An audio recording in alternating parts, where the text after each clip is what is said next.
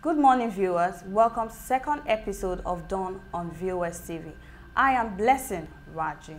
With me in the studio is Mr. Shuyi Ayodele of the Nigerian Tribune newspapers. We'll be talking more of news that made the headlines on our newspapers today. Good morning, Mr. Shuyi. Good morning, Blessing. It's nice having you on the show. Same here, thank you. Okay. On the Nigerian Tribune newspaper, we'll be talking about this headline: APC membership registration ends, fresh controversy begins. That's on page 28 of the Nigerian Tribune newspapers. You can buy yourself a copy, or you check for more stories online. Second story on the Nigerian Tribune this morning is on page 25 of the Nigerian Tribune newspaper is 15 killed as herdsmen strike in Ebonyi. 15 killed as herdsmen strike in Ebonyi. Then on same page 25, gunmen killed Reverend Father, 3 prisoners in Benue State. That's a very sad one there. We have Vanguard here.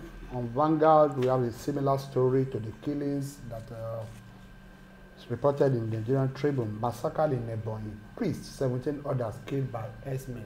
Wow. So the issue of herdsmen killing is becoming topical. It's becoming something that is appears that it has come to stay with us and it's not going to go away soonest. Yes.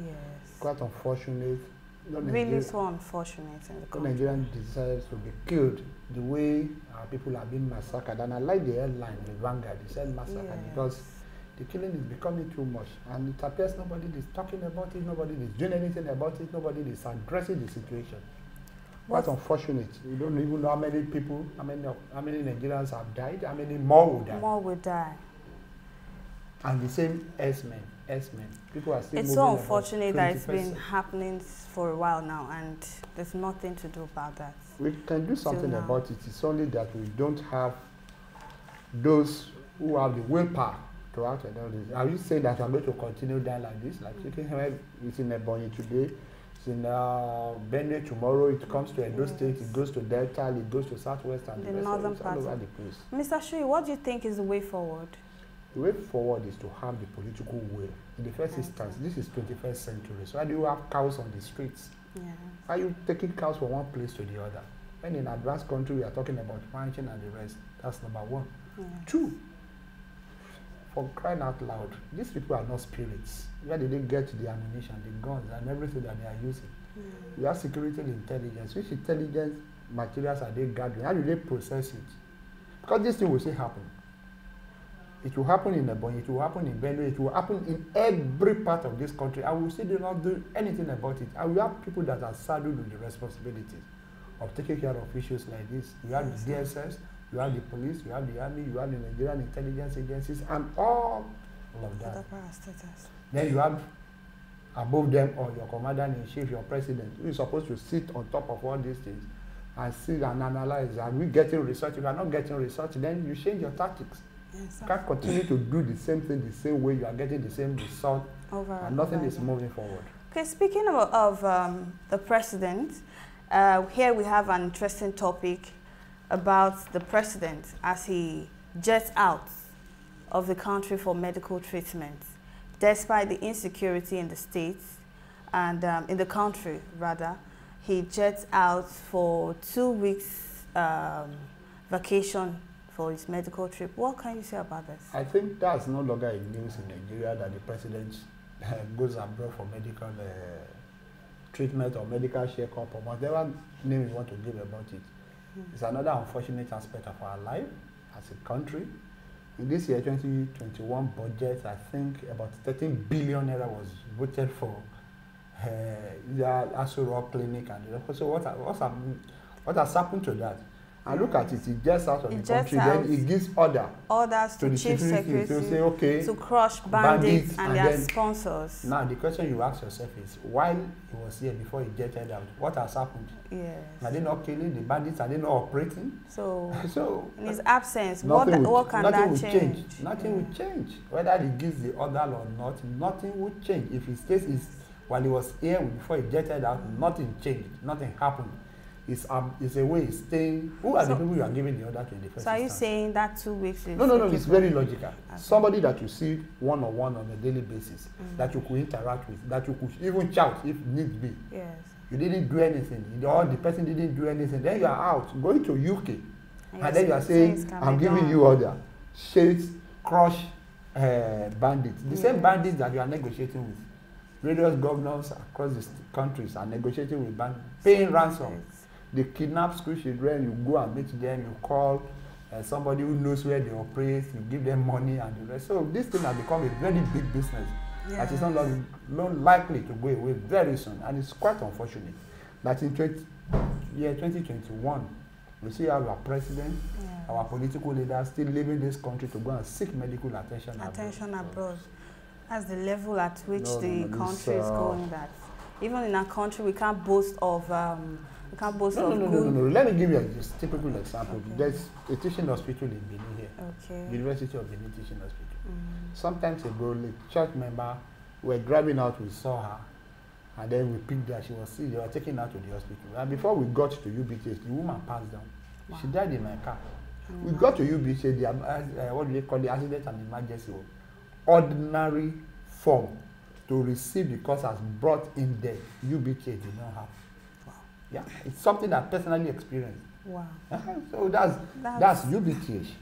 So if that is happening in Benin, then what happens at Iyekori, where you don't even have any hospital? So how many Nigerians have died?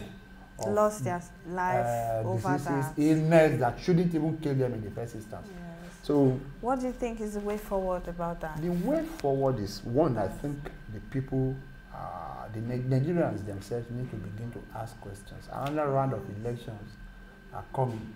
What do? You don't keep on electing the same set of people. Can we try new hands? Can we try new ideas? Because it appears that nothing is working. We've tried the old hands and they are not doing anything. Yes. In 2014, 2015 campaign, and one of the reasons why this present administration came in was that Nigerians expected that there would be changes. Yes. A departure from what it used to be in the past. But it appears everything is... Did you also believe in a change as at then? Oh, never. Okay. Because it's the same set of people. People left PDP to go to APC, APC to come back. You are just recycling the same hands. So nothing will change. No new idea, no new... So do you feel the youth should come up? When you talk about the youth, for instance, is the Kogi State the governor not a youth? What's he doing there? He is campaigning to be the president. That's what I'm saying. The guy became governor in his early 40s, relatively compared to the president and others. You think that he's a young man and the rest. So what has he done? I think it's not about the issue of the age. It's about changing our thinking orientation. Yes, sir. We these people to travel abroad. Buhari has just jetted out of the country. He will see things there. Why can't you come and replicate all those good things you are seeing abroad? And so what I think is a change of orientation.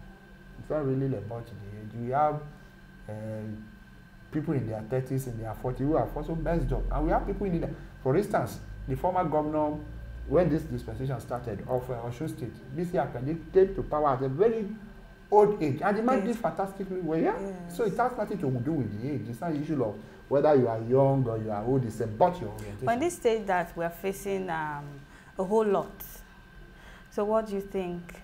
Should the youth be given the chance? I think the issue will first be our political setup. Okay.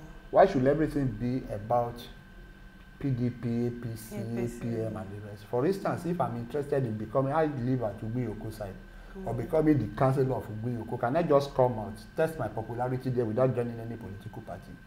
Can you just begin to allow people to have independent, to run as independent candidates during the election? If a group of people just feel that, okay, the only thing we want to do is to make already local government, for instance, the best you can you just allow them to come together without necessarily tying them to either PDP or to APC or to any of these?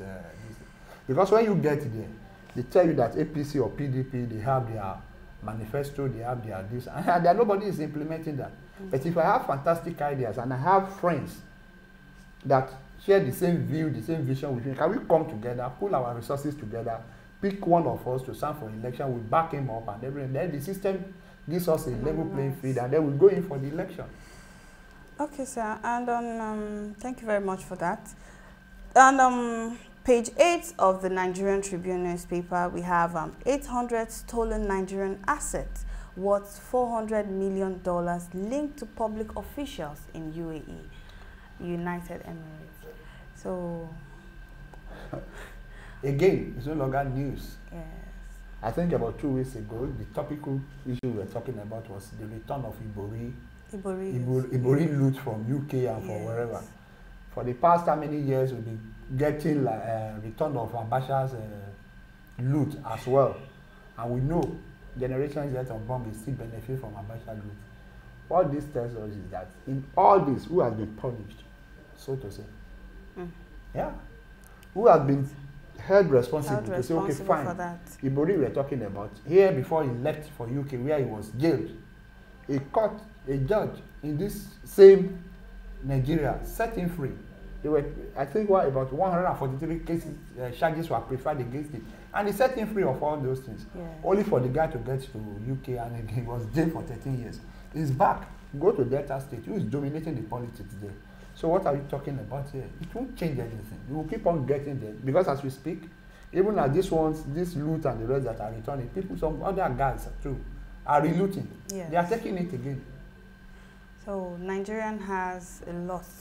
We have a long way to go. We've been deceiving ourselves for too long. We've been paying politics of disease. We'll be doing things the wrong way. In the first instance, why can't we strengthen the law? Why can't you make the judiciary work? Why should a corruption case be in court for more than 6 months? We have corruption cases. This guy in Abia State, former governor of Abia State, Odiuso Okagbue, I've been in court since how many years? He was jailed, they set him free, and then the case will go back to court. So when you try a corruption case for a period of 6-7 years, what are you telling the whole world? So can you make it faster? Can it be that, okay, fine, the governor, after he has immunity, fine, will wait for 4 or 8 years, as the case may be. 3 months down the line after he left office, all the cases have been perfected, taken to court, and in less than 6 months, he's already serving his times. Yes. So if he begins to do that, and then you know that this government is in jail, this senator is in jail, this councillor is in jail, this local government chairman is in jail for corruption and everything, the next set of people coming in will think twice. But it's convenient for me to take 5 billion naira out of, let's say, as a governor of Edo State, 5 billion naira. I get to court, and I know that in the next 3, 4, 5 years, nothing will come out of it. And then the next, after 5 years, I join the next party that is ruling, and then the case dies naturally. So it's just, what do you think about this notion that the Constitution don't hold the rich, but the masses? No. The truth of the matter is that our laws in this country are not for the poor. They are meant to protect. For instance, a pickpocket in Ring Road will be taken to court. In less than 3 weeks, the magistrate has sentenced him to Oko prison. Huh? But is that the same thing you have with politicians? You take a case to court, you see frivolous motions, all manners of delay tactics that will be introduced to it. Because the judiciary is not threatened, all you need to do to end all this kind of shenanigans is strengthen the judiciary. Make the process faster. Let it be that within a short period of time that somebody is caught, taken to court and everything, and the whole matter is settled, and then it's made to pay. Thank you for coming. Thank you, Blessing. It's nice having you on the show. Same here, it's my pleasure. Thank you. That's it on the show today. Thanks for watching. Thanks for investing your time. Do stay safe and bye for now.